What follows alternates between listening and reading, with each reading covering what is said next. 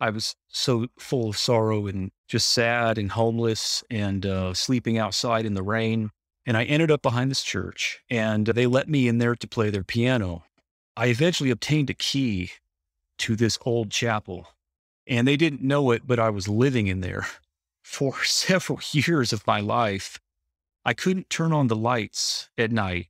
So I had to walk around this giant chapel in the dark, but they had a Yamaha piano in there, really good one. And I would just play and play and play that piano. That's essentially how I taught myself to play the piano, is in an old chapel that I lived in that kept me off the streets.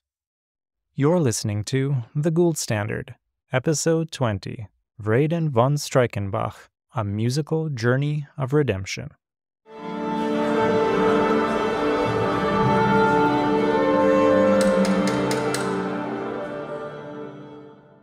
This is the Gould Standard, and now, as a public service, we bring you a moment to soothe the spirit and console the heart.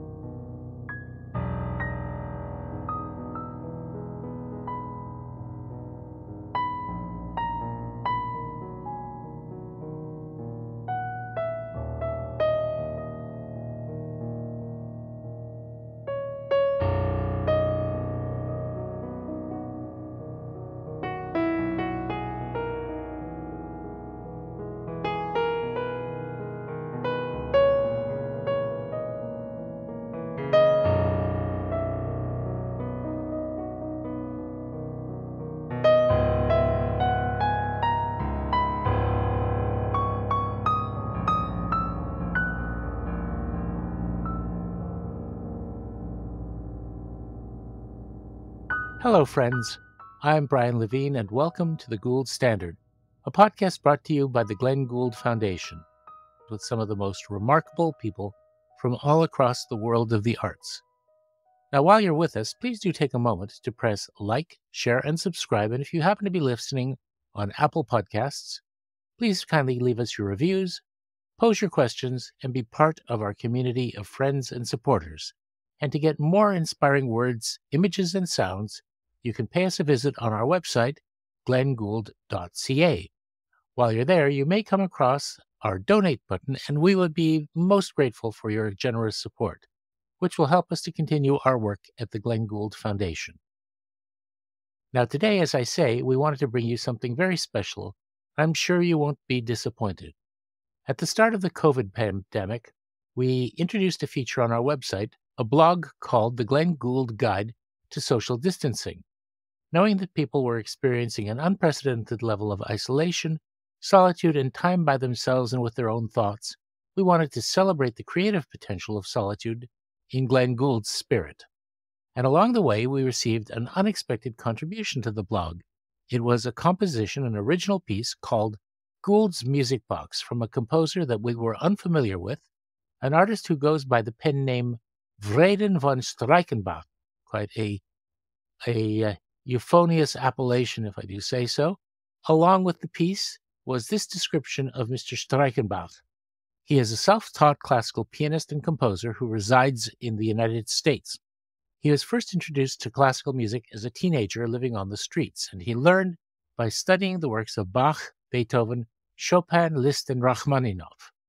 In performance, he has been much influenced by Glenn Gould, Ivo Pogorelich, and Mikhail Pletnev, and he has composed numerous nocturnes, preludes, etudes, and other pieces for piano, as well as longer works, including his recent elegy for the victims of COVID-19, Music at the End of the World. Well, with that description, we knew that there was a remarkable story and probably a remarkable person. So I reached out to Vraidden and got to know him and know a bit more about the journey that he's gone on, both in his life and through his music. And I think you're going to find it both moving and inspiring. It's such a great pleasure and a privilege to introduce the life and music of Vraidden von Strykenbach to you today.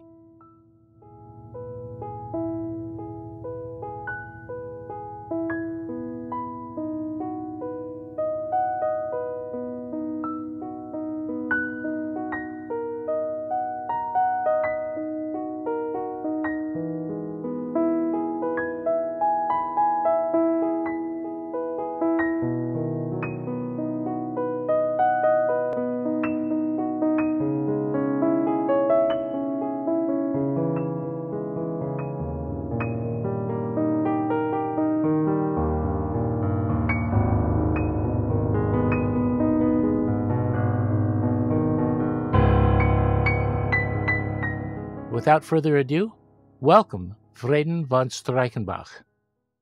Thank you. It's good to be here with you. Good to finally see you in person, since we've had many conversations on the phone. It's really been wonderful getting to know you. And, since you've been so open about the challenges that you had early in life, I'd like to kind of trace our friends through that experience. And I want to thank you for sharing it with us, because I know that your road hasn't been an easy one much of the way.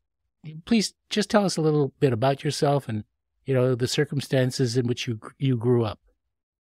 Well, like I think many people in Canada and America, I came from a broken home, and that has ramifications to a person's psychology and their state of well-being. I was abused as a child, so I had suffered quite a bit of trauma. And when a person goes through these kind of things, it leaves quite a profound impact on a person's life. And I was impacted by that. I didn't go to Juilliard, or I dropped out of school in the 8th grade, and was on and off the streets from the time I was about 14. But it's really hard to gauge in my memory the exact dates. I think trauma has that impact on people that it kind of distorts memory and time. Well, obviously, that was an incredibly difficult way to start out in life. And I understand that your family or your background is partially indigenous. Is that, or Native American, as you would say, south of the border. Did that have some impact in terms of your background and the circumstances in which many Native Americans live today? Most certainly it did. One of the things I think that we've discovered about trauma is that it gets passed down from generation to generation. So if, for example, a person comes from a family where their parents are survivors of the Holocaust, there is trauma that gets passed down to the children. And in my case, being Native American, my grandfather was full-blooded, even though I look like I'm completely Caucasian, but I am a quarter Native American. And that's the side of my culture my heritage that I identify with the most. So when a ethnic group has been through a difficult social process, it most certainly leaves a scar on the way that the generations relate one to another. And my grandfather didn't see a light bulb until he was 21, he told me. And he was really not equipped to teach his own children about the way the modern world works.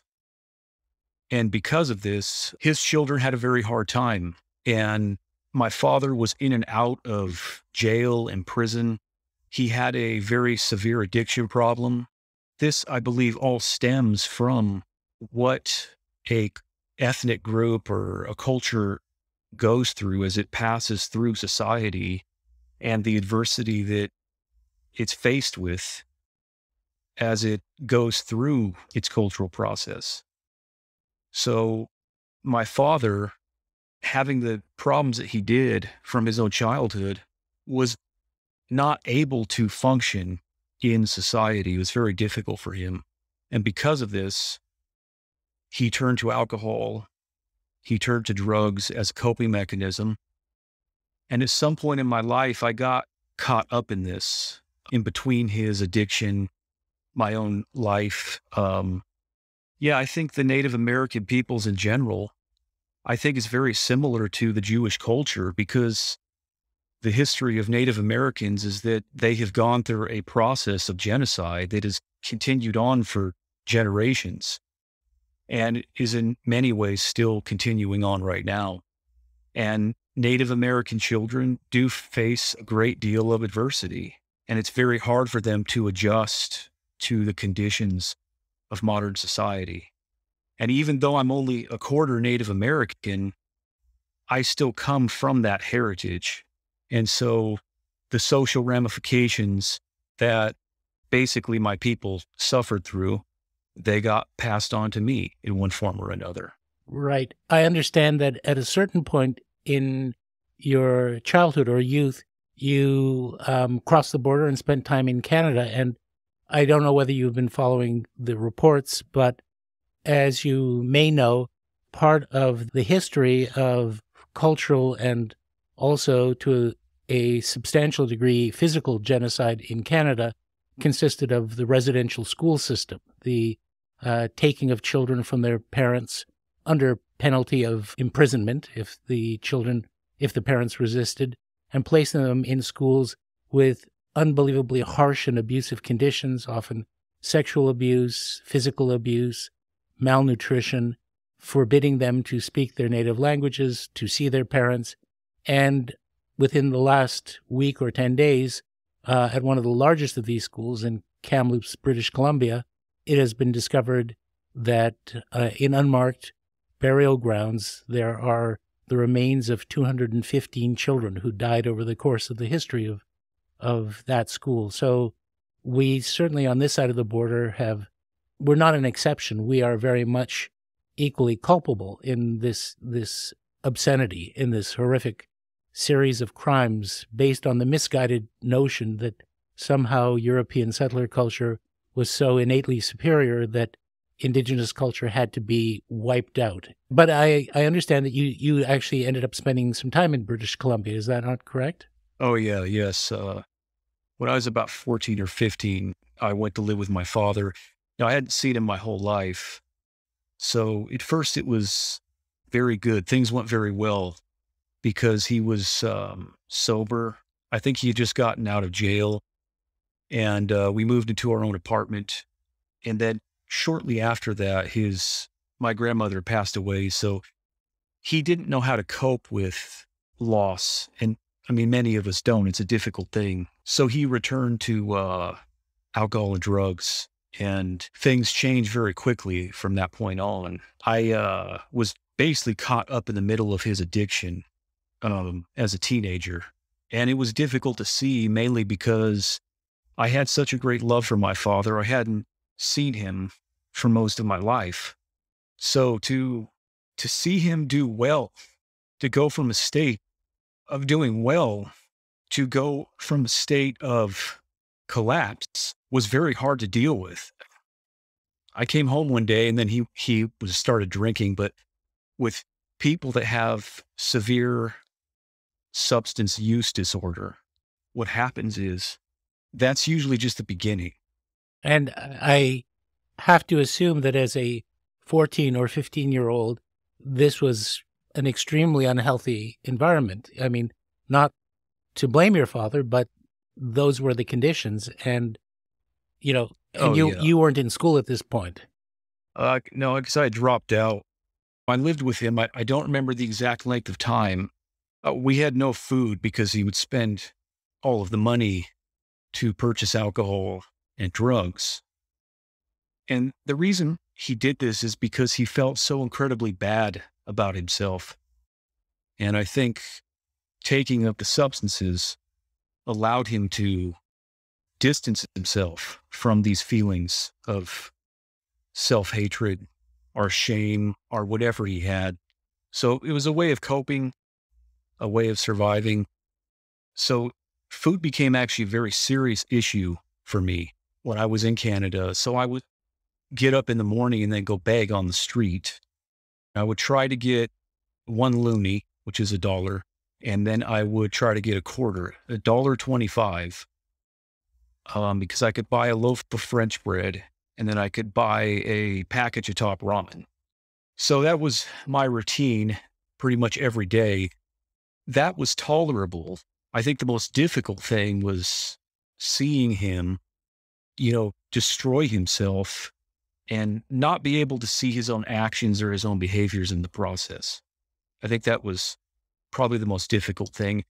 And I'm imagining that millions of children across the world, everywhere, deal with this on a regular basis. It's part of their story.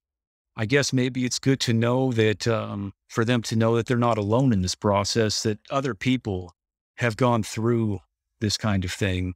There are people that care that other people go through this kind of thing. It's absolutely, it's true. It's horrifying. Now, was your father, were you and your father living on reservation or in one of the larger cities like Victoria or Vancouver?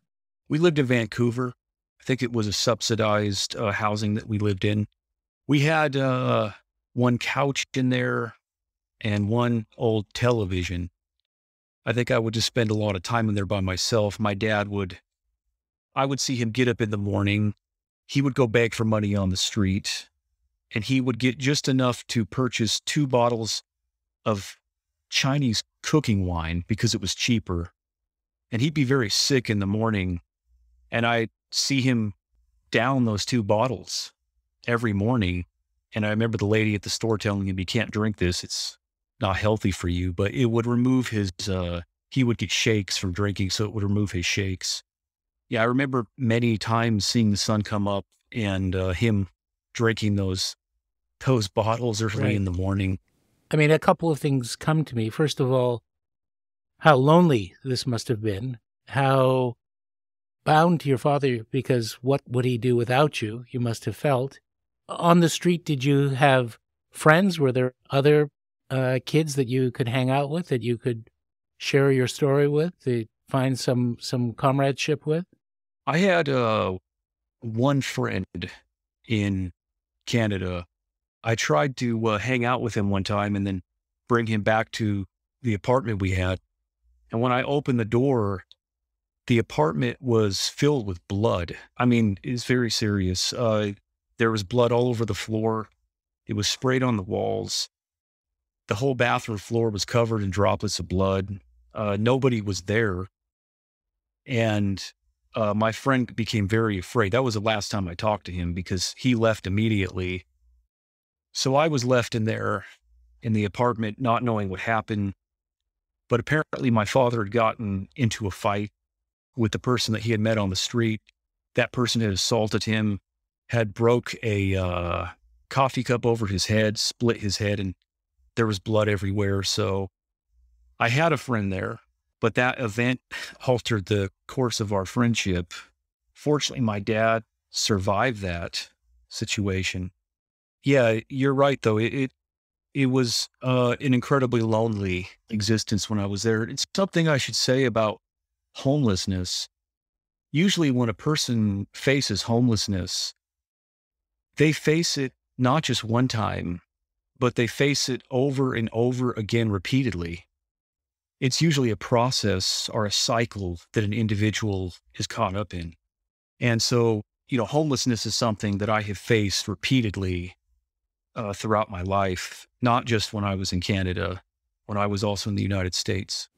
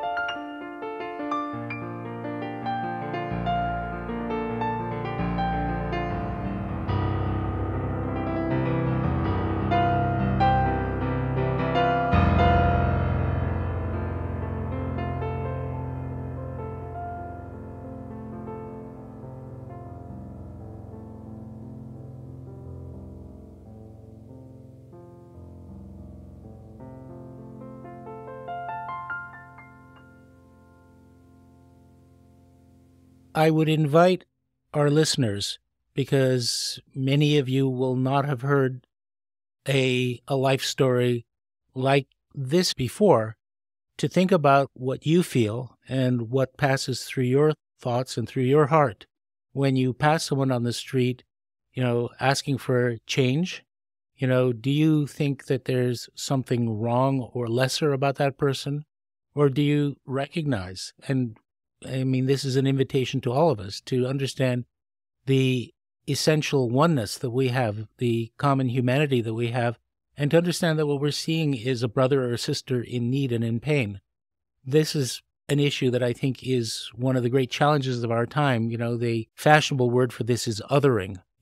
Really, it's understanding that each human being is equally human, regardless of their circumstances, and that there is a story that needs to be understood and told. So, it's really at the peril to our own selves that we pass by in a dismissive or spiteful way. But you've experienced all of that, and as you I'm sure you know, in Canada we've had many revelations about the plight of Indigenous women, and that there is generation after generation of missing and murdered Indigenous women, including one case of a mass killing in which women who were, in some cases working on the streets because they had no other alternative, were taken to a pig farm where they were killed and their bodies were dealt with.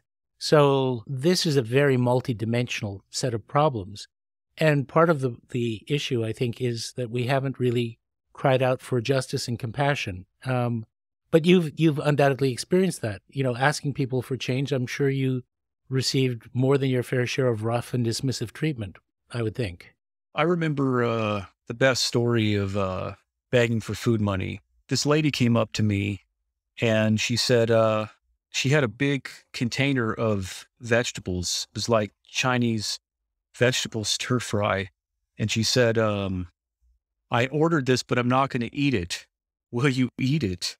I was so happy. I said, of course I would. And I remember going back to the apartment that we had and eating that and feeling just a boost of energy because my body was in such need, because I've been living on just bread and top ramen for so long. So that was a, authentic act of kindness from that lady.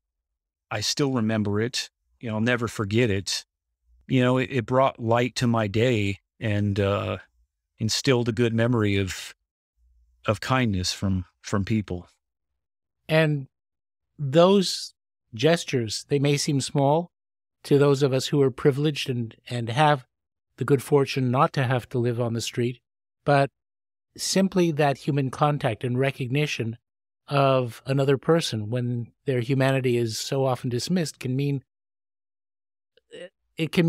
a world. I wanted to ask, and if this is uncomfortable for you to answer, let me know. But because your father was having these ongoing substance problems, was there violence living with him?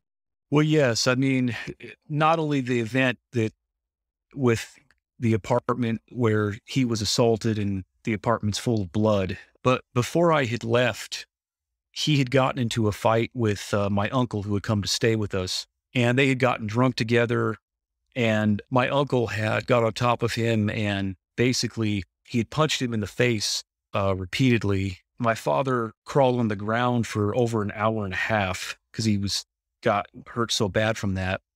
Then when he got up, he was really mad. So he tried to jump out of the third-story window because my uncle was down below taunting him. And he grabbed a knife and tried to jump out the third-story window. So I rushed over there and wrapped my arms around him and put my foot against the wall and tried to, pull him back in because he was very drunk. I managed to pull him back in. The reason I choke up a bit when I tell the story is because I was resentful and bitter toward my father for drinking so much, and we didn't have a good relationship, and he tried to do what he could. But that moment when I grabbed him and tried to pull him back, I think his body relaxed because I gave him a hug, and I felt good hugging him. And it was the last time I would, in fact, hug my father. So I got him away from the window, and then he ran downstairs, and he's chasing my uncle around this parking lot at 3 a.m. Police come, they put him in handcuffs, and they place him under this tree. And then he says to me, I love you, son. And those were the last words I would hear from him. About a month later, when I was back in the United States, I had received a phone call that, I can't believe how emotional it is to tell this after all these years. I had received a phone call.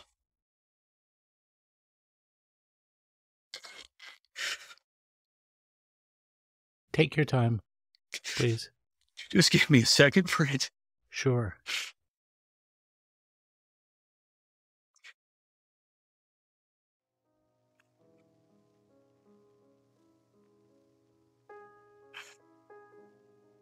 I'd received a phone call that he had died from a heroin overdose.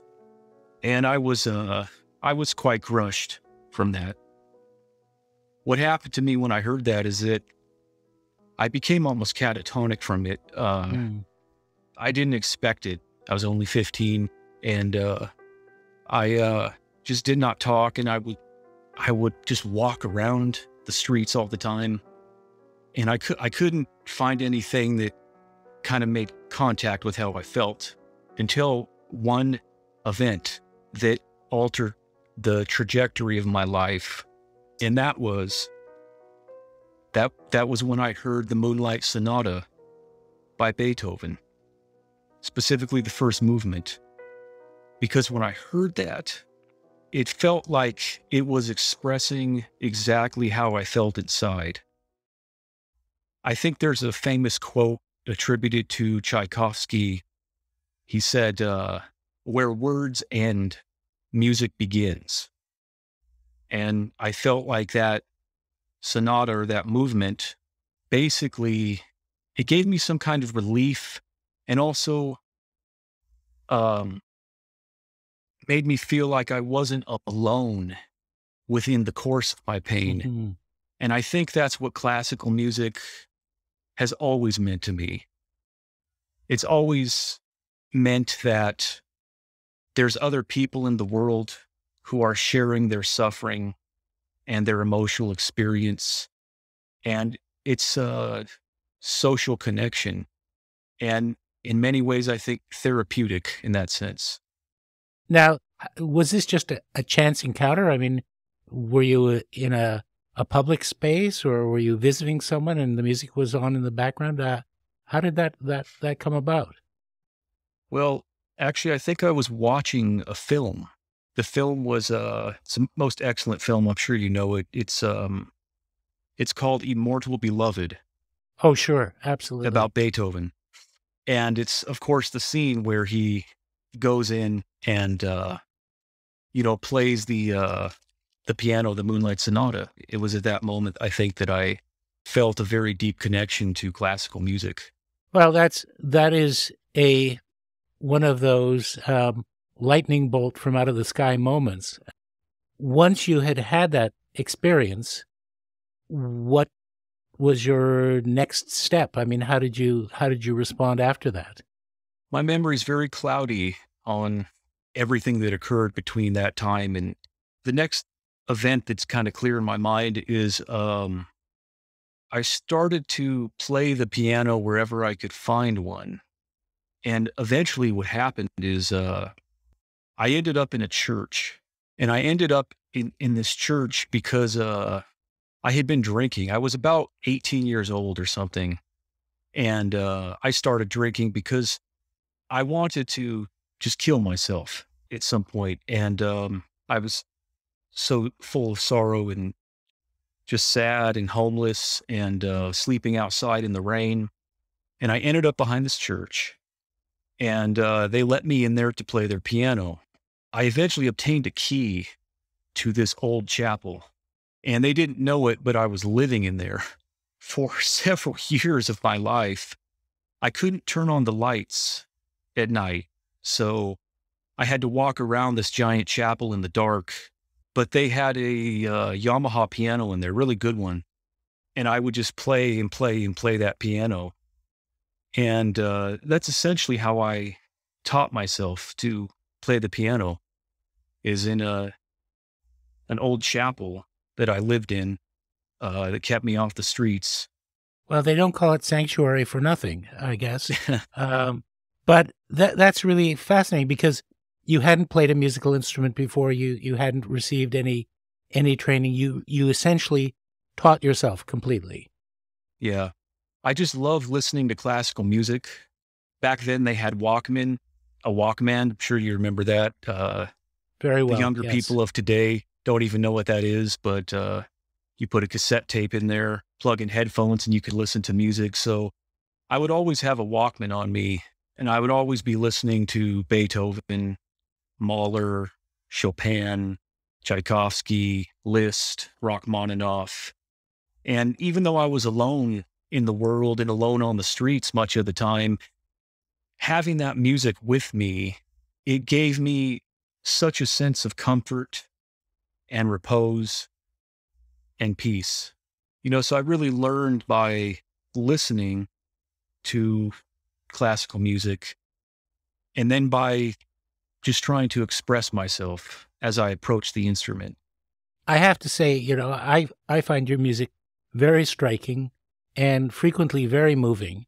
But at what point did you start to think, I can be a composer? I can actually create music that other people can listen to, that I can leave for them and to try to share my inner life and hopefully, do for them what some of these other composers have done for me.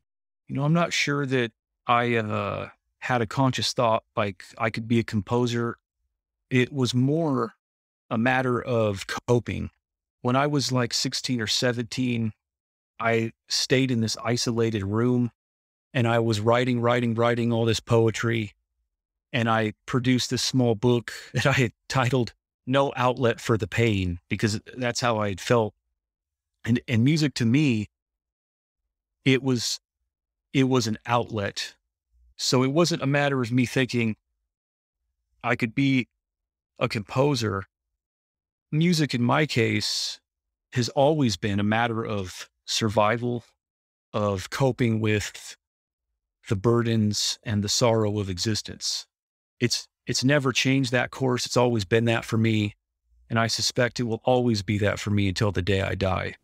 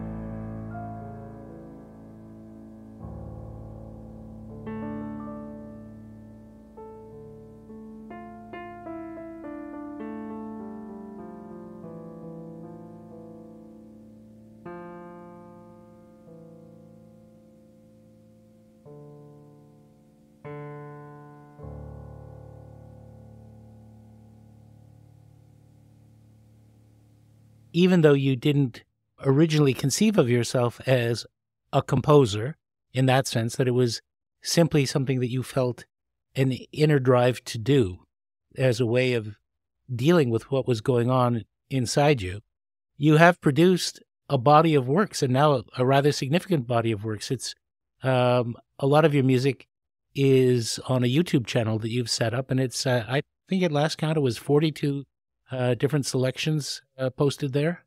I'm not sure how many there are. I'm constantly deleting them and putting new ones up there. I have a very strict schedule that I try to abide by, which is 8 days of break. And then I begin my composition process, which normally lasts, it can go anywhere from 2 to 10 days. These days are very intense. I don't see my act of composing music as a static, once and for all process. It's constantly progressing. It's constantly changing. I'm always learning more, always trying to push myself beyond the state that I was in before. And I haven't arrived at, I don't feel that I've reached a ceiling in my development at all. I had a 10-year gap in my playing, which was very significant. That really set me back. It was almost from square one that I had to begin again. Really? How did that happen? What were you experiencing that led to that? Well, because of my history and my background, mental health has always been somewhat of a struggle for me. On 2 separate occasions in my life, I have been involuntarily committed. I'm constantly battling with my mental health. And the thing I think that people need to understand about mental health issues is that the people who suffer them, it is not something that the individual can control as an act of will. It doesn't work that way. Our brains have a wiring process. And if the wiring process becomes maladaptive, then we can be left with scars. We can be left with destructive emotional patterns that cause us to deal with adversity and just make life harder than it needs to be. And I just had a lot of struggle in that 10-year period. I can't really explain fully. Part of it was just my living situation. I was not in a position where I could actually pursue my music. And I think that's probably one of the most relevant things for artists all across the world. The amount of talent that is thwarted because people do not have the resources they need to bring their talent to fruition. This has to be one of the great tragedies of the human species, because it results in a loss to the overall human race. People are not able to develop their capacity, and by not being able to do that, other people miss out. And so, which brings me to the, this notion of poverty and the way that it has an impact on art. And in my case, it's really poverty that I would think prevented my continuation in my studies. But you did pass through that period, and I'd like to sort of discuss what you found on the other side and how you were able to return to music. And I also would like to sort of expand the conversation, because I can't help noticing that you're surrounded by books. So I have to assume that reading and literature have also played an important part in your life and in your engagement in the world and finding strategies for reconciling to the world. Yeah, absolutely. Well, when I lived in that chapel, I started reading the King James Bible, which is Old English, so it's very difficult to read, but it greatly increased my reading comprehension. Since I read that, I moved from that to just a bunch of other literature. I guess for some reason, I got addicted to literature, probably for some of the same. Not a bad addiction to have. Yeah, there are definitely worse addictions. Yeah, I just have a genuine love for the written word. I feel that something that the written word does is that it can take a confused mental state and help to order it. It can help to regulate it. And in the accumulation of collective wisdom, there's safety there. There's guidance there. There's comfort there. And I found all of those things in literature. I feel sad for people that don't have the capacity to read because they were never taught because of the geography in which they grew up or the environment in which they grew up. I think it's a real loss if people don't have the resources that they need to be able to read. And I have to say that from our conversations, I know that when you talk of the literature that inspires you and has given you guidance and reflection, this is not lightweight stuff. I mean, you're not reading romance novels. You're reading serious and, in many cases, very challenging works, philosophical works, political science works, presumably literary fiction from across the ages.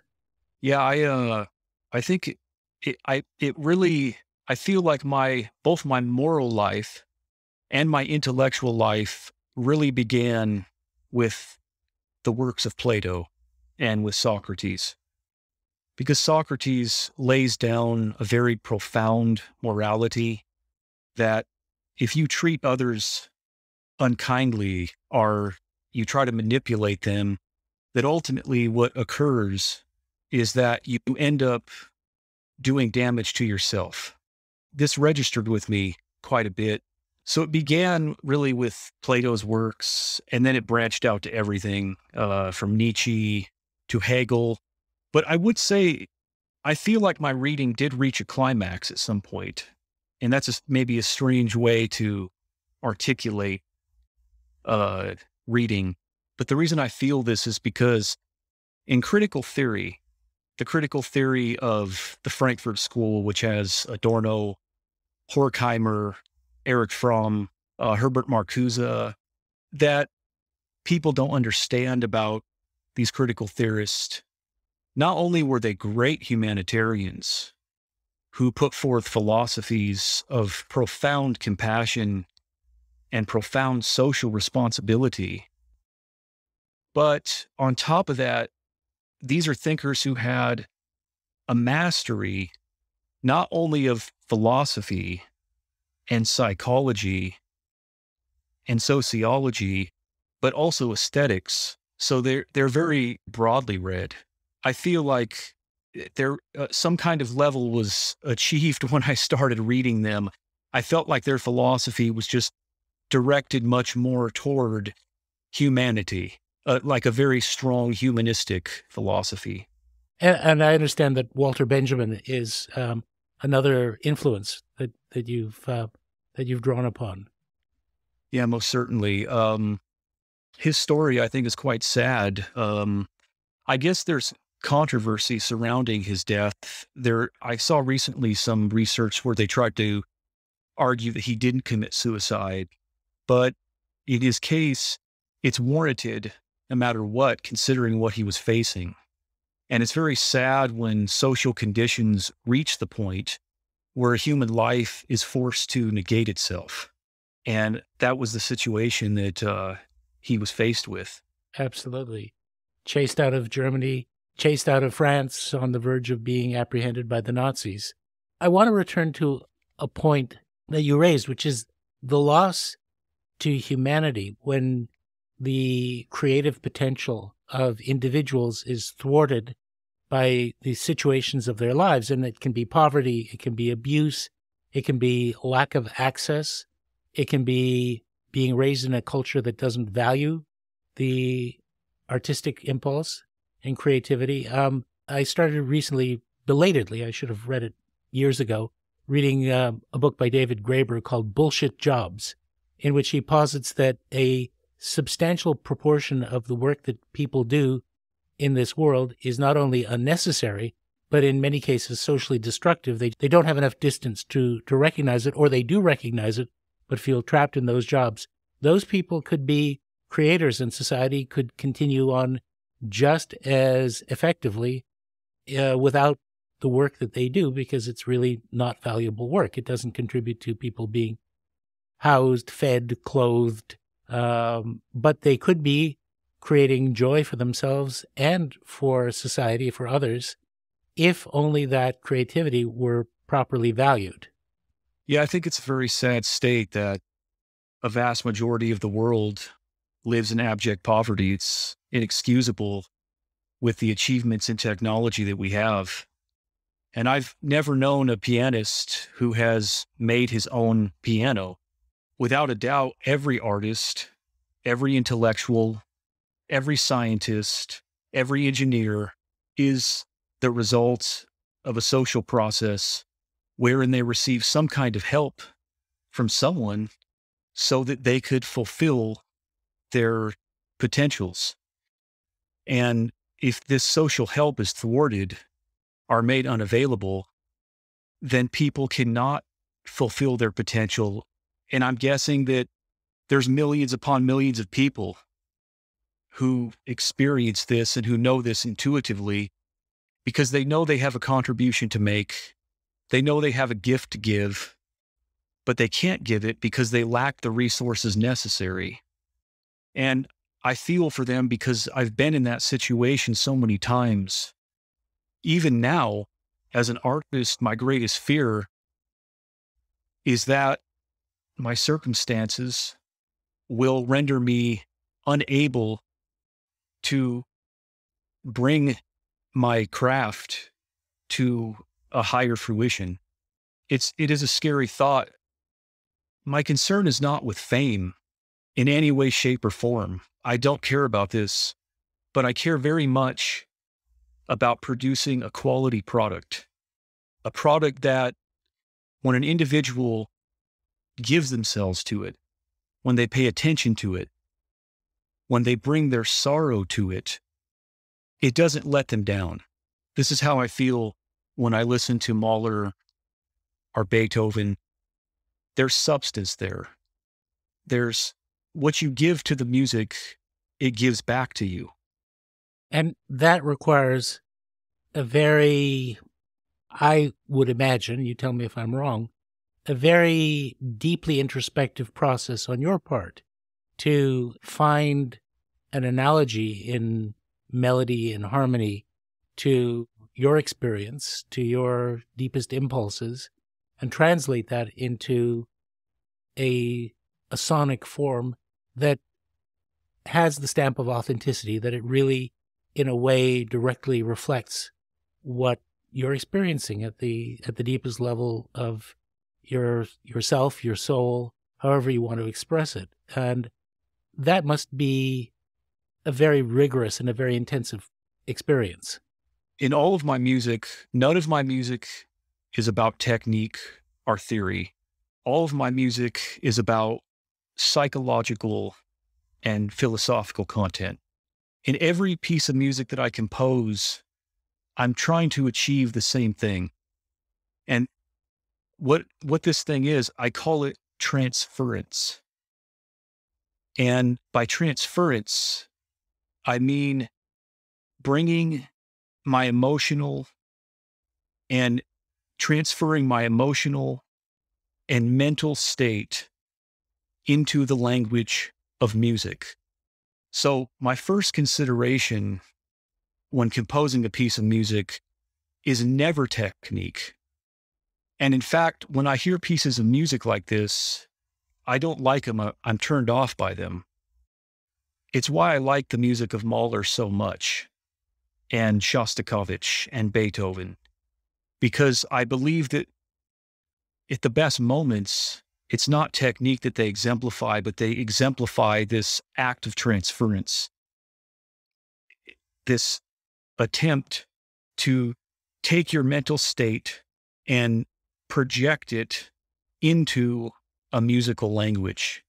And so in all of my music, that's what I try to achieve, is a transparency of expression as opposed to a intelligent consideration of form. Right. And I would say that because of the deeply personal nature of your music, in a way, it renders you somewhat immune from the considerations of a larger zeitgeist, if you will. The fact is that, we live in a world in which sophistication of a, highly schooled palate becomes a mark of accomplishment. And, the ability to, in a way, sneer at the work of others in such a way as to demonstrate one's own mastery, knowledge, expertise becomes a barrier between those who prognosticate about the arts and the actual direct experience, the state of wonder, of being transported, that is the essence of the arts. I've often felt that, I pity the poor critics because in their need to show their eloquence and their refined palates, they've lost the ability to taste. And one of the things that is very evident in your music is its absolute sincerity and its unabashed expression of the emotional state that you were experiencing at the time that you wrote it. So in many ways, it's irrelevant what those adjudicators of taste say. It's really a matter of you're communicating to people who are receptive to your message.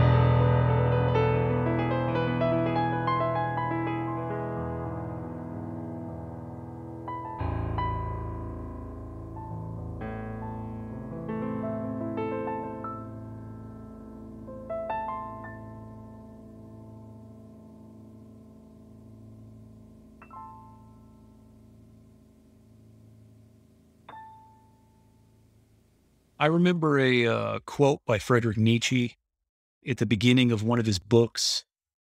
He said that the problem with his readers is that they read his writings too casually.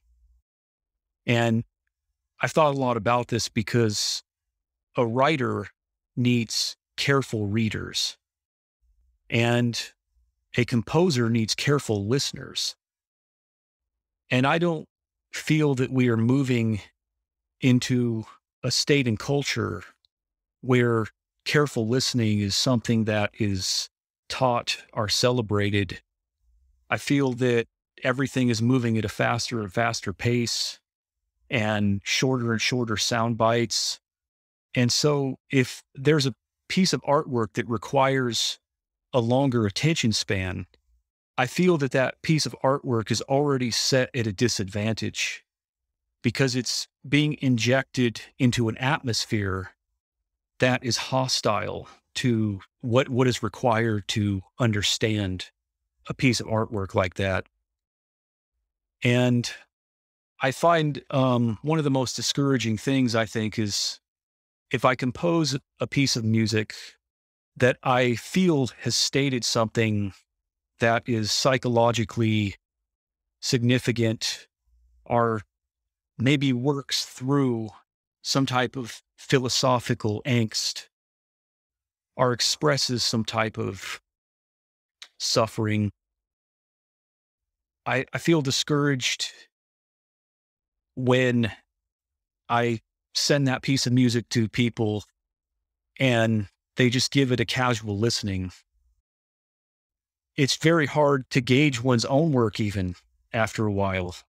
That's why I take 8-day breaks. My ear pretty much gets exhausted from the tones.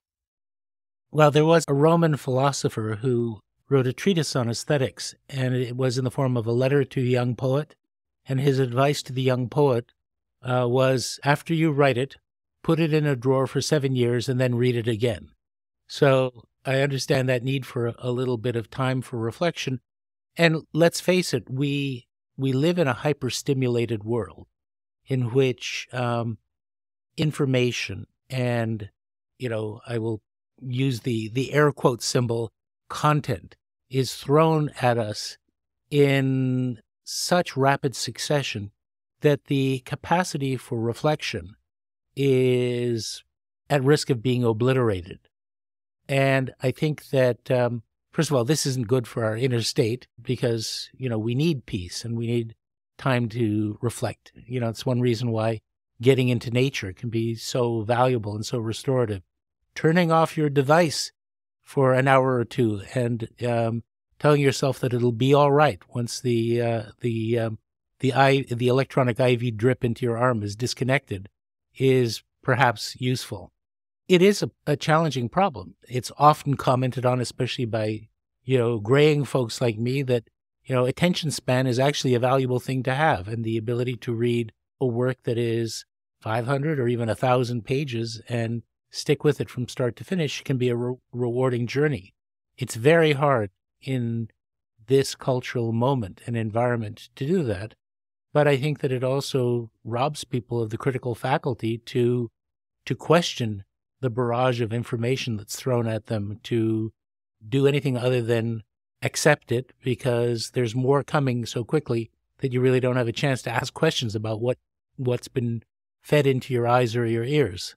And another thing I think that's sad is that it's not the fault of people that the education systems through which they pass and the culture through which they pass fosters this in all of us in one degree or another. It comes with passing through society, with living in society. And in many cases, it comes from individuals being deprived of quality education. We live in a time in which the predominant spirit of the age, at least in much of the world, is market valuation of everything.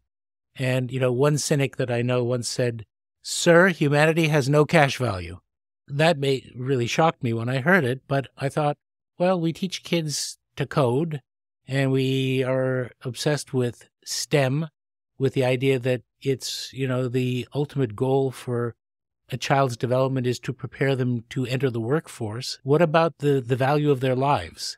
That is to say, to live a rich and possibly a life in which consumption is not the only value. I think one of the main things that allowed me to connect with classical music, it sounds very foreign to a young person when they first hear it.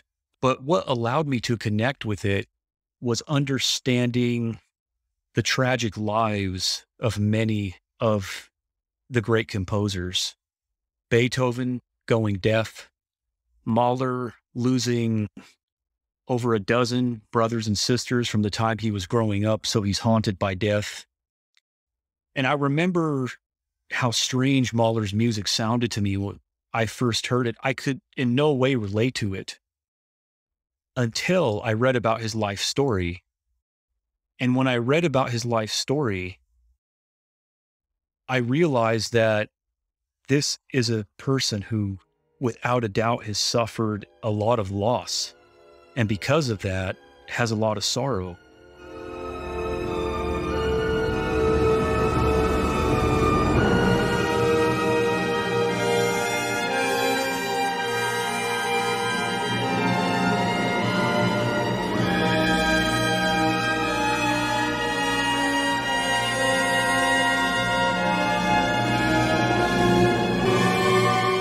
And I remember after I had read his life story, I listened to the final movement to his third symphony, which is just a truly heartbreaking adagio.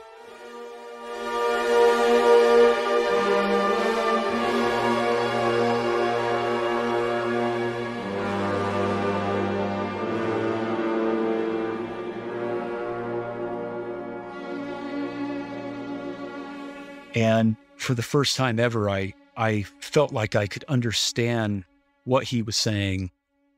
And it happened when I brought my own struggles, my own sorrow to the music and allowed the music to connect with my sorrow.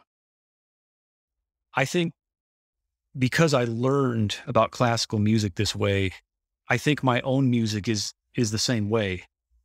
I think that if a person brings their sorrow to my music, I think that is when a person will be able to make a connection with it or to understand it.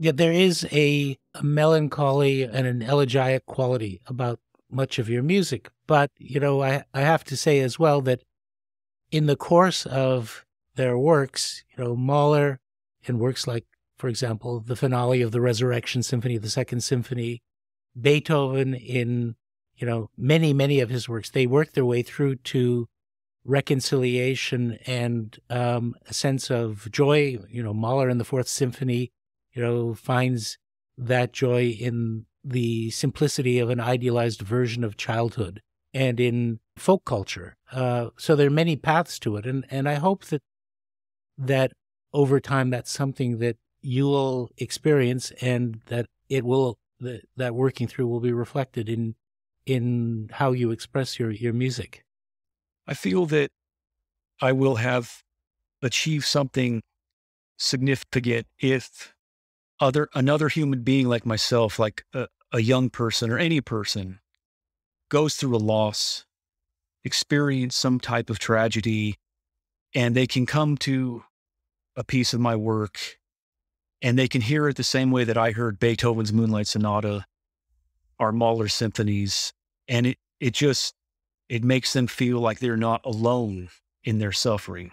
I feel that is an achievement. To me, fame is not an achievement. Wealth is not an achievement, but making that human connection through art, to me, that is what art is all about.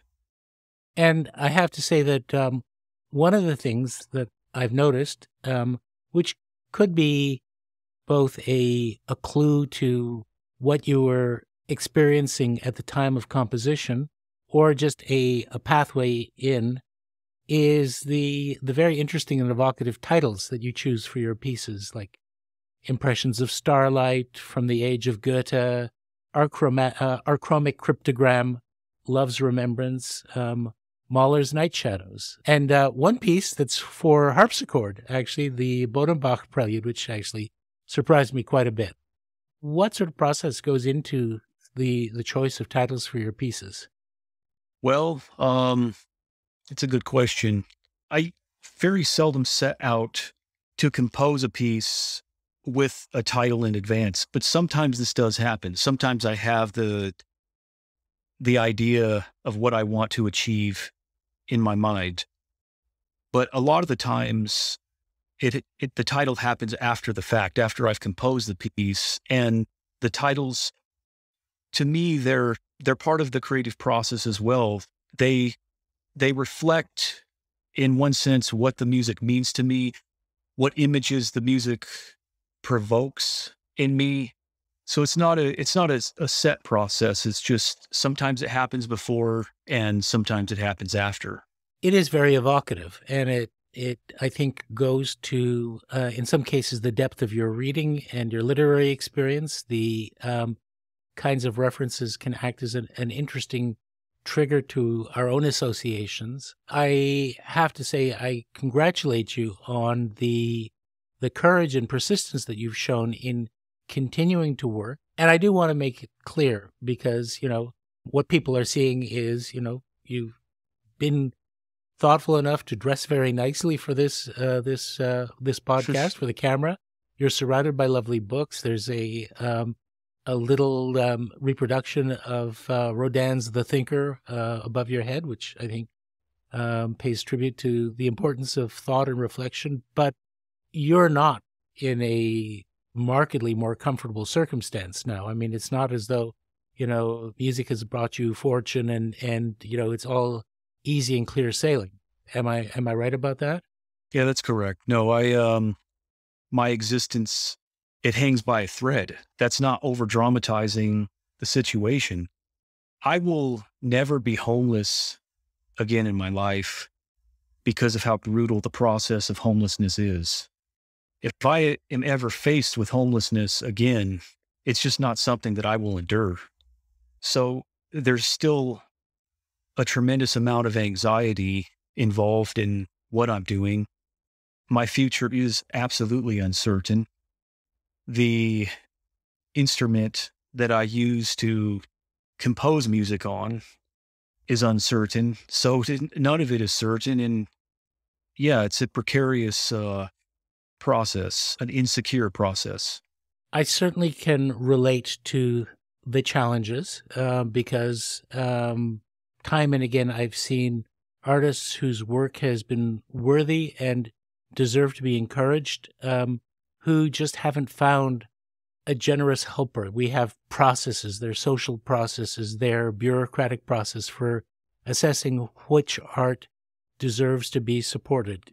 It doesn't, they're too insensitive to make allowances for the breadth of experience and individuality, or the fact that, things like grant applications or applications to foundations, this is not within the skills and capability of many people who are capable of enriching the world through their own creativity. And I think that, we all collectively need to find, whether it's people who are prepared in big and small ways to be patrons, or just to show up and listen and be an audience and, provide feedback. We need that for artists like you, for really anyone who shows promise. And I think that, as in so many other ways in society, we're failing. We're not meeting the need. And it's a need that could beautify the world. The world doesn't have to be as grim and often ugly and brutal as it is. We do have space for not only smelling the roses, but planting them. And so I guess this is, on my part, a call for us to find a way to do better. And I hope that if some of our listeners are touched by your music, the selections of which we've been playing, or they want to hear more and go to your YouTube site and listen to it, that they will be inclined to find a way to help, whether it's you directly or others that they may encounter, because I think the world needs this gift, and we don't value it enough, because I dare say, I made the cynical reference to a friend of mine and his comment that humanity has no cash value. No, cash value is not real value. Humanity is real value. And that's where the arts come from. Yeah, I agree with you. Nietzsche made the comment that, I think it was Nietzsche, that we want our poets to suffer, because then they infuse that experience into their work. If anyone wants to face adversity, just live in poverty. I mean, there's enough adversity in poverty for multiple lifetimes. Right. I don't want to get into contentious issues, but I think that poverty is a constructed state that is completely unnecessary. There are ways out of it. It may shock people to know that Richard Nixon, I'll say that again the third time, Richard Nixon planned on ending poverty in America by implementing a universal basic income. It was ultimately held up, but it almost passed Congress. And he basically wanted to be the president who ended poverty in the United States in his lifetime. Didn't succeed, and things have not gotten markedly better since then. And, the answer in many cases has been to criminalize the poor, to marginalize the poor, to let the poor be faced with addictions or incarceration. In other words, instead of meeting that challenge, that human challenge with compassion and a positive approach to finding a solution, we basically do it by taking the dehumanizing effects of poverty and amplifying them, multiplying them exponentially. I have to believe that we can do better. Maybe we should start by getting people to listen to your music and getting back in touch with their own compassion. I think one of the great struggles of art itself, and the Frankfurt School touches on this, is that if a human being is expressing their experience, and their experience is formulated through some kind of oppressive system, then it stands to reason that what they will be replicating in their art is the experience of oppression. And it really is a challenge to be able to produce an art that can actually transcend a class oppression, an actual liberated art. I think that would ultimately be the goal. But for that to be the goal, social circumstances have to drastically alter in human beings, because all we can really express at the end of the day is either an intellectual formation of theory, or we can try to share our experience. And that's not to say that there's no value in a shared experience of oppression. It made me feel that I was not alone, gave me hope, gave me some type of transcendence. But of course, the ideal of any advanced species or advanced society would ultimately be to achieve a form of art that does not merely replicate a class oppression, a form of art that can actually express a liberation and psychological freedom. Absolutely. And I did want to get your reflections on the fact that, what we call classical music, which is obviously the product of about 1,000-year tradition coming out of Western Europe, but now actually drawing upon the cultures and expressions of national experiences and cultural experiences really from all over the world. But that is one path, and there are other paths through other artistic and musical traditions, other traditions of thought. And in fact, in Western thought, we have often seen an openness to non-Western thought. For example, Schopenhauer, who was perhaps the most influential 19th century thinker on the subject of art and aesthetics, his view of transcendence was drawn almost entirely from Eastern religions. The idea of letting go of the self in order to experience a direct taste of the infinite, of the reality of universal principles and forces. This is very much drawn from South Asian traditions, for example, and what he called tearing away of the veil of Maya. So, I certainly believe that there are many paths to reach that goal, and that we can actually be enriched by experiencing more of them and breaking down the barriers between those different traditions if we do so with open hearts and minds. Yeah, I agree with you. I think it's an important point too. It seems to me that the most valuable commodity in society is compassion and empathy. I would much rather have a person that has compassion than a person who just has a rigid form of reason. And compassion and empathy, I mean, they ultimately function to eradicate and lessen human suffering because we reach out to each other through those capacities and comfort each other and help each other. I hope to cultivate this as much as I can in my own life.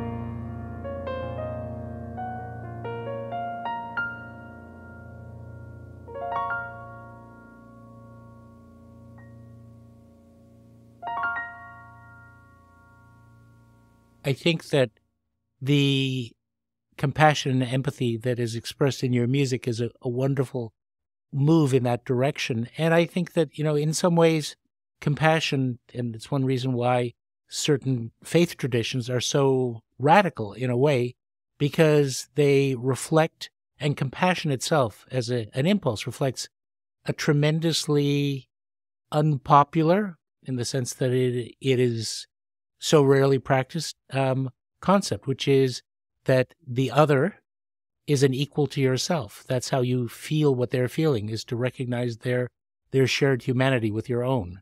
And it is a tremendous leveling force. One of the most amazing things that I've come across in my reading was in psychology, and it is the concept of mentalization. And this concept of mentalization is put forward by a psychologist named Peter Fonagy.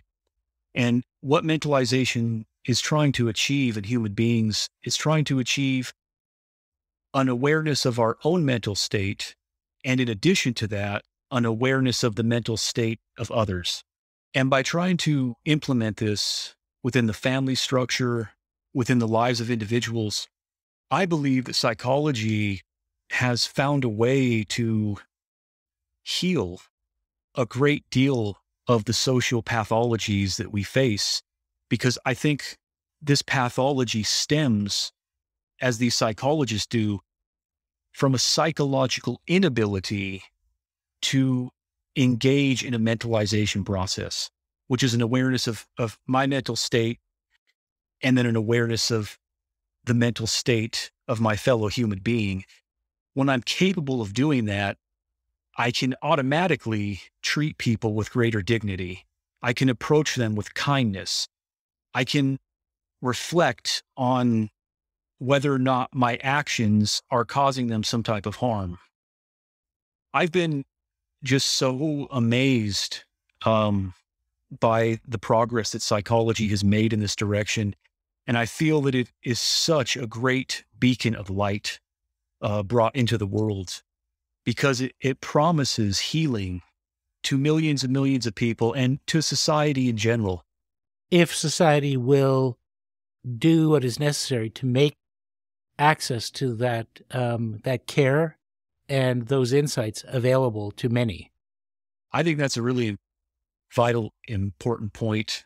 That same psychologist, Peter Fonagy, had mentioned in one of the talks he did that there was a place in Mexico, I don't know exactly where, they had decided to invest in mental health.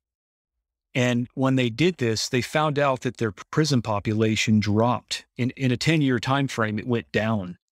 Because people that end up in prison, they have severe psychological disturbances a lot of the time that are no fault of their own. And they've never had any intervention or mediation to help them work through these emotional disturbances. So it's really a beautiful thing, I think, that psychology is now trying to figure out clever ways to mediate in society, or to interject itself to help people and to correct their lives and to give them some type of stability and hope.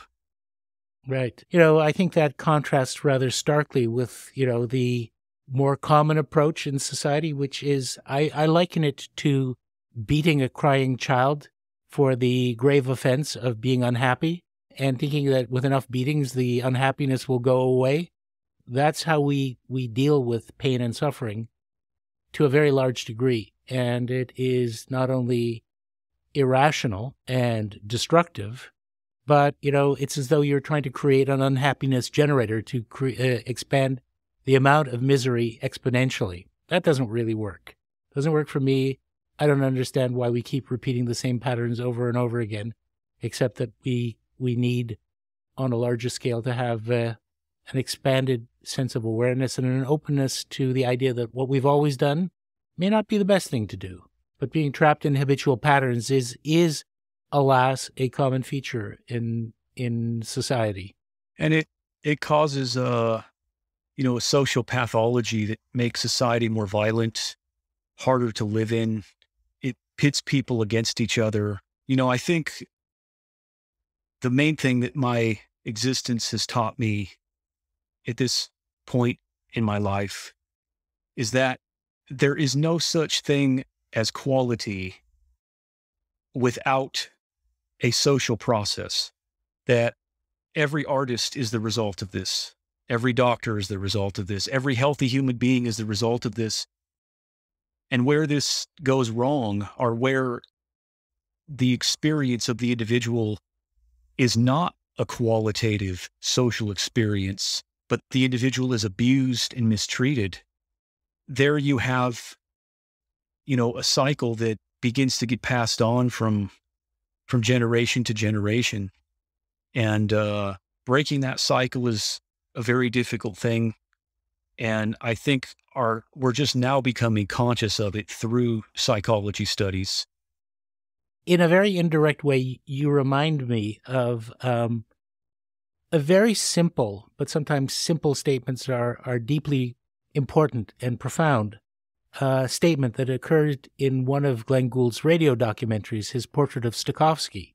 And this was made at the height of the Vietnam War, and Stokowski was a very vigorous opponent of the war and of war in general, and he had studied Eastern religions, and he had, delved deeply into, many schools of thought. And he was asked to imagine our world as seen from the eyes of aliens from millions and millions of light years away, and what would they think of us? And he basically said, I had the impression that our intelligence on this planet is one of many throughout the universe, and that many of those intelligences are greater and more profound than our own. And if they saw our planet riven with war, they would understand that the process of making war requires intelligence. It requires strategy and machines and tactics and thought and planning. But ultimately, that intelligence is the lowest form of human intelligence and should always be understood to be exactly that, the devotion of a vital human capacity to something whose only purpose is destruction. It seems to me that we have that low form of human intelligence and we need to break it. What a great point. I agree with that completely. It's misplaced and wasted energy. We could be doing so much more. We're no longer at the point in our psychological development, of our understanding of human development. We're no longer at the point where we're merely guessing, but we understand what goes into the developmental process of a healthy human being. We finally understand that because of the work of Bowlby and so many other people who have looked into attachment theory. So we could make better human beings, but it's like what you brought up, that in order to do this, we have to have our social priorities straight and not be spending money to manufacture bombs to blow each other up, but to fund the basic necessities of life so that our fellow humans don't suffer.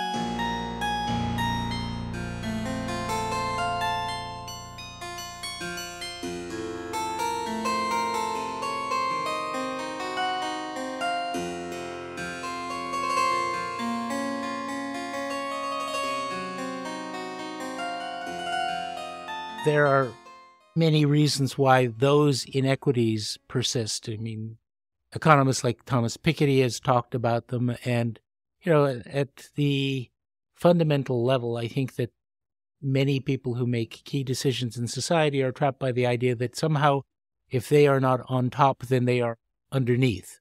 And that the sum total of the raison d'etre of society is, for certain people to have more yachts and more properties and more expensive vehicles and, more ownership.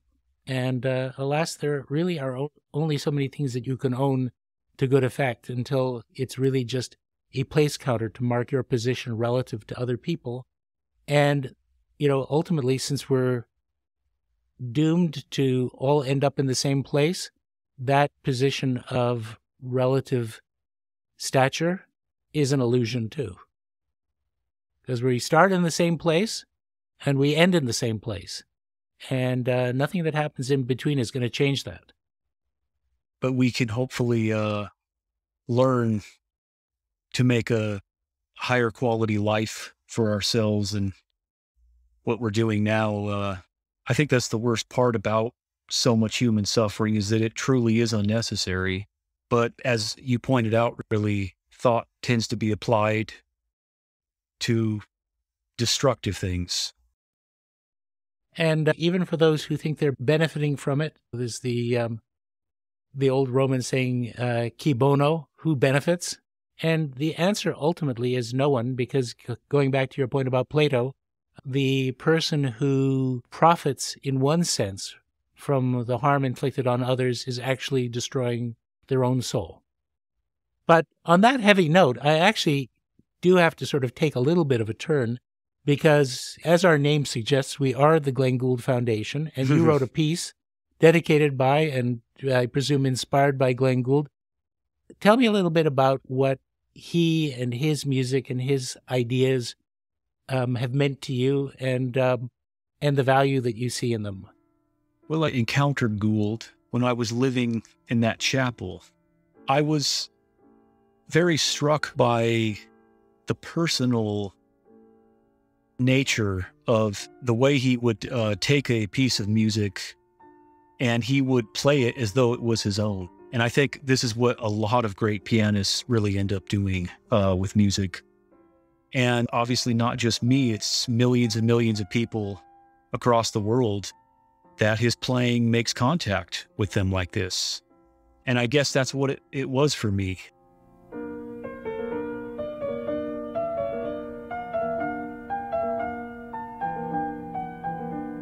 One of the things I found interesting is that in one particular video, Gould is talking about this Bach music being something that is purely intellectual.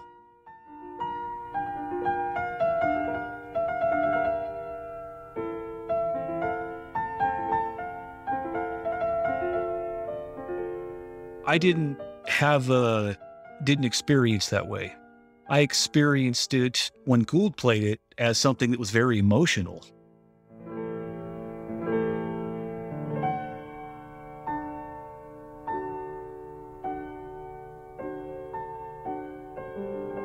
I wish I could ask him about that, but that's not possible. So I think his sense of timing, his touch, I felt like it helped to expand my own capacity, my own act of expression in music.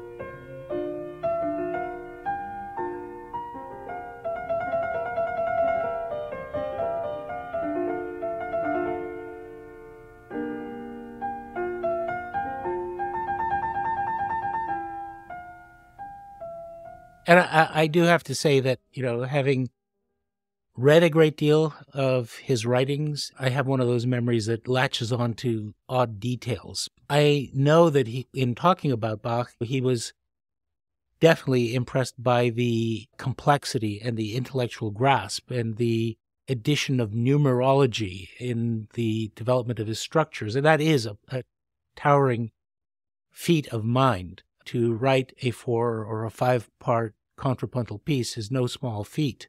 But in another interview, and this is a phrase that I repeated it many times that stuck with me forever, he recorded 2 or 3 Scarlatti sonatas. Scarlatti, of course, is contemporary with Bach. His music is attractive and virtuosic and showy and actually very beautiful, but at many levels much simpler than Bach. And he was asked by the interviewer, why have you not recorded more Scarlatti? Your playing is absolutely wonderful. And he said, well, what's the point? There's more spiritual nourishment in the first 3 bars of the Prelude in C from the Well-Tempered Clavier than all 500 Scarlatti sonatas. And that really struck me as a very significant way into understanding what motivated him, the word spiritual nourishment. So I don't think you need to worry too much about the depth of emotional engagement, and it certainly comes through in his playing, I think. One of the things I find interesting about Bach's music versus Rachmaninoff or Chopin is that the timing, Bach's tempo is so exact. To play in a fugue form, it's so exact. If you miss just one split second of the tempo, the piece is destroyed. Whereas there's more room in a Rachmaninoff piece or a Chopin piece. The tempo it's not so rigid. And if I ever play in more of a fugue or contrapuntal style, if I ever compose in that style, I find it much more difficult, precisely because you can't make any mistakes in the process. It's true. I mean, it's a very unforgiving form. And although it's not so much because of structure, more because I think of transparency. A lot of artists have said that about Mozart as well. You can hear everything because it's so crystal clear in all of its textures. But in Bach's case, it's because there are so many moving parts that are very precisely coordinated to fall at the same time, for harmonies to line up at the same time, for them to drive each other forward, and so on. And if those don't line up, then alas, the structure is kind of like the Leaning Tower of Pisa. You take away one brick at the base and, well, you don't have a Leaning Tower of Pisa anymore. You know, I think it's the 15th Contrapunctus, and Gould mentioned that was one of his favorite pieces that he thought that Bach could ever compose. It's the one that's unfinished. It's either the 14th or the 15th. I can't remember right now. When I heard that piece of music, it sounded normal to me, and it wasn't until years later that I realized that music sounds very strange and abstract to people. It just sounded like normal music to me, but if I tried to play it for someone else, they'd say, this is really strange and bizarre. And I think Gould makes the connection between Bach and Schoenberg, that they engage in a similar type of harmonic structure, a very advanced harmonic structure. And when I listen to Schoenberg, what I like in his music is this advanced harmony. It sounds very, very beautiful to my ear. What I don't like in Schoenberg is the technique that he tries to incorporate along with those harmonies. It seems far too esoteric to me, or just based on trying to be a form of pure theory. And my ear is very much turned off from that. I can hear when a pianist or composer is just trying to be clever in theory. And because my experience of composing is so different from that, it's so directly linked up to my emotional life and my psychological life, it's just hard for me to connect to that kind of thing. It doesn't really do anything for me when I realize that, well, this composer is just trying to be clever. Well, you certainly are not alone. Even today, almost, in fact, about 100 years after the codification of atonality into the tone row concept, the dodecaphonic approach to composition, there are still people who, run and hide under the bed when Schoenberg's music comes on. But I do think that there's a lot to be said for that that period, that sort of period in between after, his late, more post-romantic works like Verklärte Nacht or Gurrelieder, big Mahlerian works in which he said, traditional tonality has reached its endpoint. It can't go any further. We've pulled it. We've, made the resolutions of dissonances stretch out almost to infinity. We just have to sort of move into something new. And that new was a kind of a deeply expressive but very unsettled no man's land from the period just before the First World War up until the 20s. And I think that the disorientation of not having a structural concept to organize this freedom around ultimately proved, a bit of a dead end to him as well. And obviously his approach was both artistic and expressive, but also intellectual. So, there's a kind of arbitrariness about the idea that you have to repeat every note in the scale before you return to another. I think ultimately did prove a dead end. I mean, he certainly gave it a good go, but he also later in life said, nothing that I've done denies the fact that there's still plenty of great music to be written in C major. So he wasn't an absolutist. He didn't say my way is the only way. Something that if I compose in modern harmony, in a contemporary harmonic structure, I don't, to my ear, this is not an exercise in abstraction or theory, but what it is those harmonic structures allow for an expansion of expression. So, and I don't hear that in a lot of atonal music, but I hear it that now the range of emotional expression can be added to, and we can express more complicated or sophisticated psychological states through these advanced harmonies. And that's what I try to do if I utilize advanced harmonic structures. As I mentioned, I'm always trying to achieve this state of transference. Sometimes I achieve it, and other times it just simply eludes me.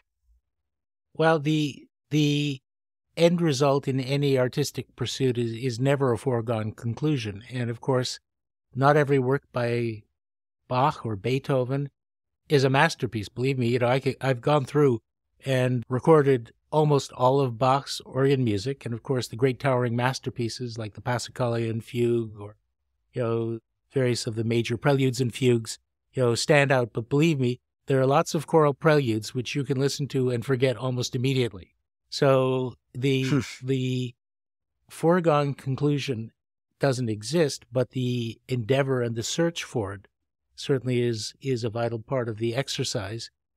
And I do want to say that one of the things that is very interesting about our time, and by our time I mean about the last 100 years, is the opening up of music in what we call the classical tradition, which really has expanded so much and in so many different directions that it's almost a meaningless term now, to encompass an enormous variety of approaches to harmony, to structure, to rhythm, to the incorporation of many multicultural elements, including melody, orchestration, and so on, that, it's a time of enormous liberation. And on one hand, we have, as you call, the more intellectually abstract schools, but then you have everything in between, from people like Aaron Copland to various English composers who are more quote unquote conservative, to the great Russians like Shostakovich and Prokofiev and Stravinsky, who basically moved through about 5 different stylistic phases over the course of his career, to the minimalists, to electronic music. I mean, we are in a sense a golden age of diversity in terms of the range, and it's an incredibly rich and an open menu for people to explore and discover.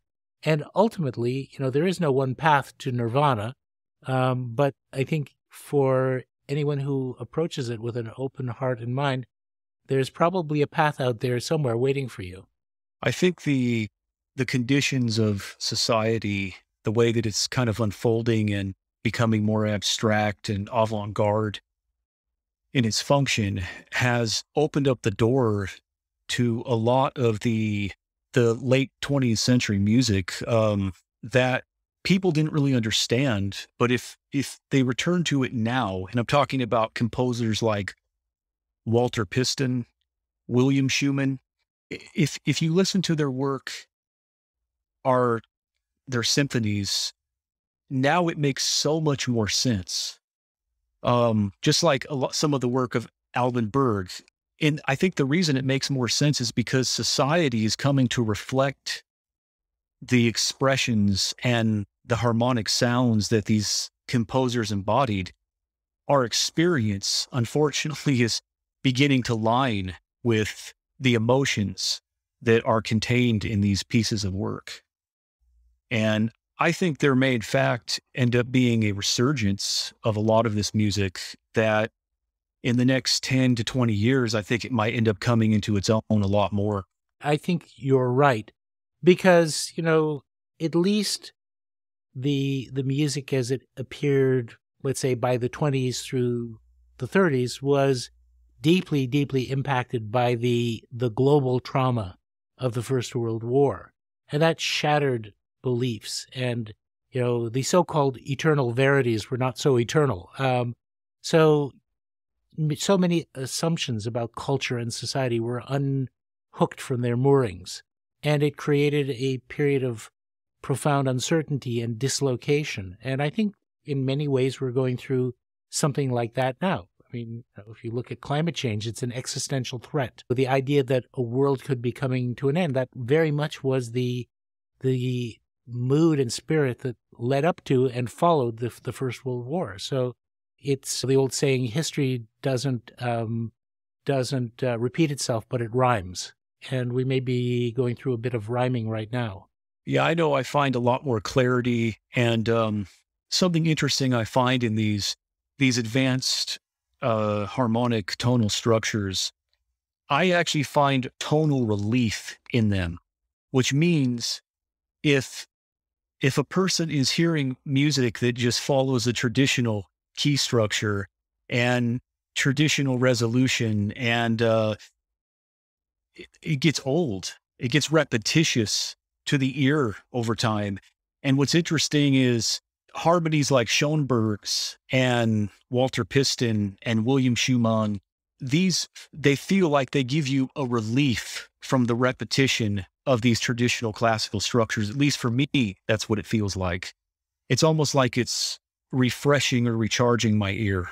I agree. And I think it's been that way for many people. And whether they find that in those particular composers or in different schools, coming from a slightly different lineage, I do think that the ability to experience that kind of break with the past can be enormously refreshing. It can be a break from a sense of the cliche or the overused, but it also can allow us to return to older works written in those traditional harmonic languages with a refreshed ear and a deeper sense of appreciation because we've experienced something so totally different. Yeah, I want to say something about young people and young artists that know they have something to contribute, but do not have the resources or conditions to be able to bring their craft to fruition. I think that this is just one of the most difficult mental things for a person to deal with because it makes existence in one sense feel futile, like you're wasting away, your potential is being lost. And I guess I just want to say that I have solidarity and a great sense of empathy and compassion for artists who are in that situation because I just understand it so well. And, I would just try to encourage them to continue to do what they can to perfect their craft and continue educating themselves as much as they can. There is never a guarantee, of course, but part of the act of creating, it's part of the quality of existence. If I knew the world was going to end next week, I would still continue composing because it's part of my own mental process, part of my own existential coping. And I think that's the most important place for artistic expression to be, is at the place where the artist is not doing it to achieve some type of social status, but is doing it as an authentic expression of their own existence and almost as a form of therapy. Well, that is a perfect and a very profound place for us to end our conversation. I really want to encourage people. We've played a few examples over the course of this conversation, but please explore Edie's music. We'll post a link to his YouTube channel in the notes to this podcast. And if you can find a way to support an artist, to help a young person to have the encouragement, just the emotional encouragement to explore and create, the little opportunities that they need to do it, and the assurance that whatever else they do in life, that act of creation is valuable. You will have done something. I really want to wish you luck. And to end the podcast, is there one piece of yours that you'd particularly like us to end with? That's a good question. There's so many, I can't think of one off the top of my head. Maybe Dekur, which means from the heart, just because I think many people have appreciated that piece of music. But I would certainly like to thank you, Brian. My experience with you as a person is one of absolute integrity, kindness, and compassion. And I would like to thank you for taking the time to listen to my music and taking the time to have this conversation with me. It matters. It makes me feel that I'm not so isolated. It makes me feel that, that I do have something to say, that I do have value. And I'm not the only person who needs this. Lots of people need this throughout the world. And that is just to know that they have value, they have worth. And that's how you've made me feel. And you've shown compassion to me. And I want to thank you for it. I can honestly say, first of all, thank you for that. That's very kind. But I feel like the gift has been completely reciprocal. And I certainly feel enriched from our friendship, from the ideas we've had a chance to bat around. And I hope that our listeners will join in exploring your music and finding a place in their hearts for it. And I just want to thank you again for being with us this evening. Thank you.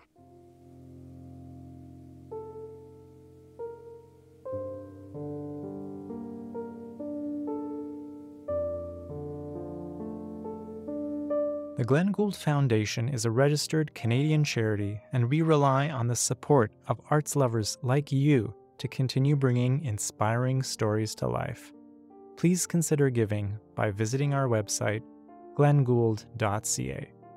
And if you're interested in keeping up with the Gould Standard podcast and more work from the Foundation, be sure to follow us across social media on Instagram, Twitter, and Facebook at the Glenn Gould Foundation.